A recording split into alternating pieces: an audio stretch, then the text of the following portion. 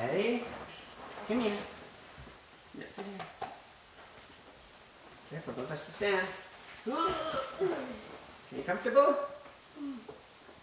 Hello? What's your name? I am Charlie. How old are you, Charlie? I am 7 years old. Yeah. Here's Charlie's nice bird story. Okay, I'll read first, then you can read. Listen. Okay.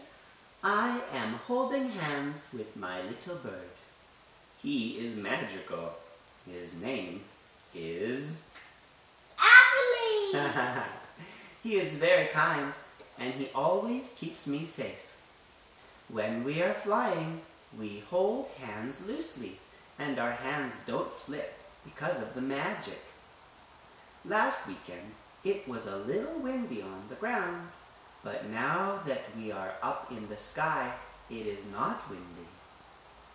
I am wearing my favorite white t-shirt and blue pants. I am barefoot, which means that I am not wearing any socks or shoes. I like to be barefoot more than wearing shoes. The temperature is just right. When I look around, I see all sizes of black and white clouds all around me. I take a deep breath and the air smells delicious. My bird, Ashley, makes a loud cawing sound as we go higher in the sky.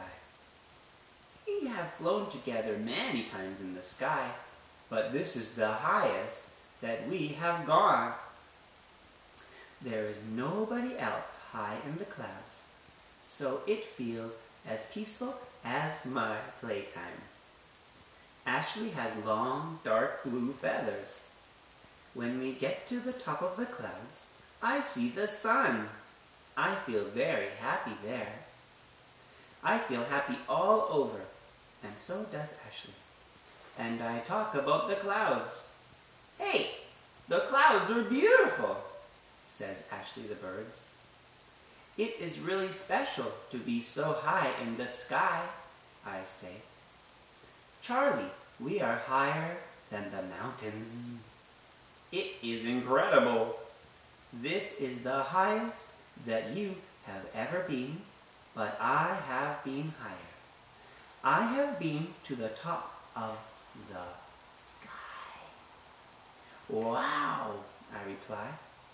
Thank you, frowned the bird. But why are you frowning? You have flown so high. I also want to be the fastest bird, too. Keep trying. You can do it.